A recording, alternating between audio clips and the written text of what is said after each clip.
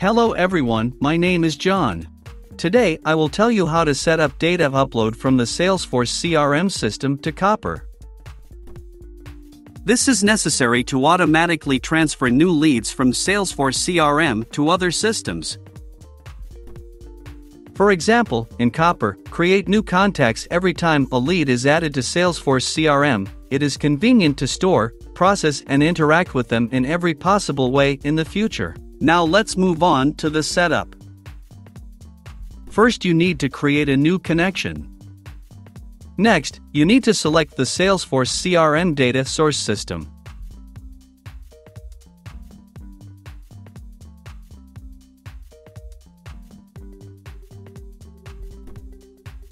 Then you need to select an action, Get New Leads.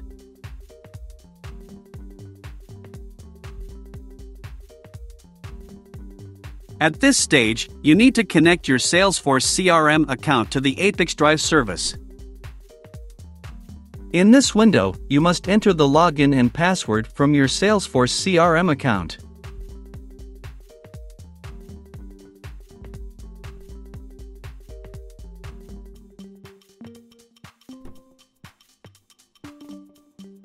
Next, you should receive a verification code by mail. Enter it in this field.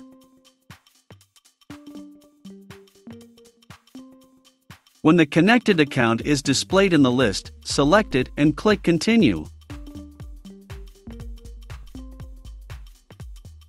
In this case, there are no additional settings, so just click Continue. At this stage, you can set up a data filter. In this case, there is no need for this, so we also click Continue.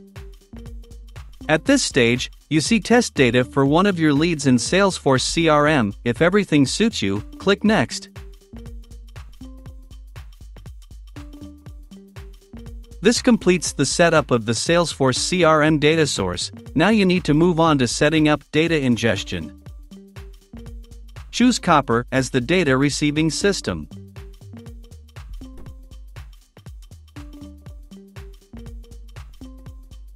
Next, you need to select an action, Create Contacts. At this stage, you need to connect your Copper account to the ApiX-Drive service. In this window, you need to specify the email address of your Copper account.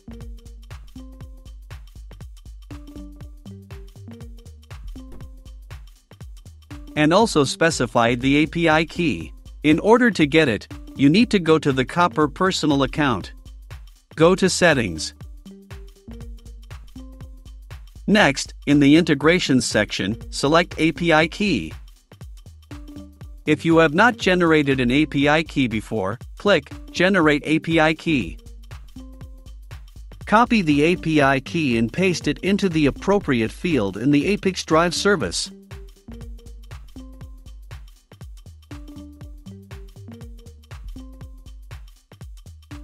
When all the required fields are filled, click Save. When the connected account is displayed in the list, select it and click Continue. At this stage, you need to fill in the fields with variables from Salesforce CRM that will be passed to Copper. To assign a variable, click on the field and select the variable from the drop-down list.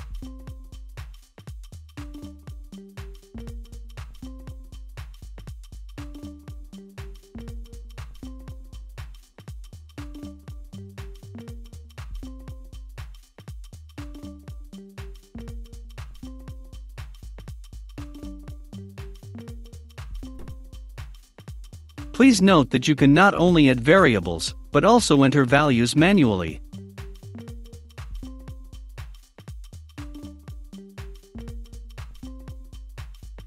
When all the necessary data is assigned, click Continue.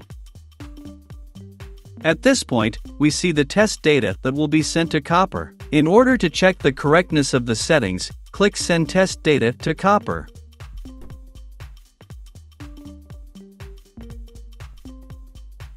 If everything suits you, we return to the ApiX-Drive service and continue the configuration. On this, the data reception setup has been successfully completed. Now you need to enable auto-update. Select the communication interval, for example, once every 5 minutes.